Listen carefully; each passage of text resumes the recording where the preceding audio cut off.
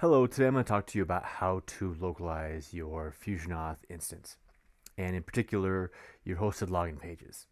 These are the pages that your end users will see when they're logging into FusionAuth, registering, clicking the forgot password link. All of those workflows that FusionAuth comes packaged with can be localized. And the reason to do this would be because you want to present to your users an interface in a language they understand, especially if the rest of your application is in a non-English language. So how do you do this? Well, first, you need to get the localization information. And this basically is a properties file that consists of keys and translated messages. And there is a FusionAuth GitHub repository out there that has about 15 or 16 languages for which translations have been provided, primarily by FusionAuth community members.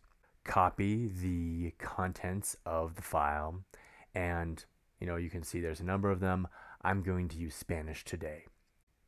After you do that, you need to log into your FusionAuth admin UI. Here, we actually are going to make a copy of the default theme because the default theme is not modifiable. So we're going to create a copy of the default theme. Then we're going to edit it. Go to the Messages tab, click Add Localization, and then you can see you can pick any of these different languages.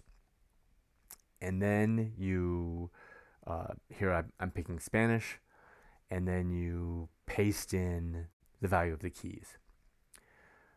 Great, click Submit. Make sure you save the theme, and now we need to make sure that the theme is applied to the tenant. So go to the Tenants tab. I'm not going to create a new tenant here. I'm just going to apply the theme to my current tenant.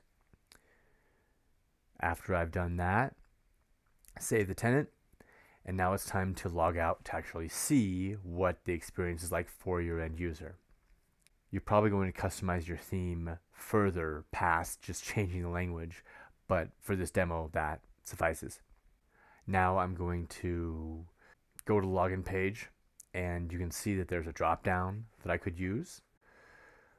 I also can edit the locale in the URL. If you basically pass locale equals ES in any of the links that you provide to FusionAuth, then you will see the user interface be translated. So that's a quick overview of how to localize your FusionAuth hosted login pages. Thank you.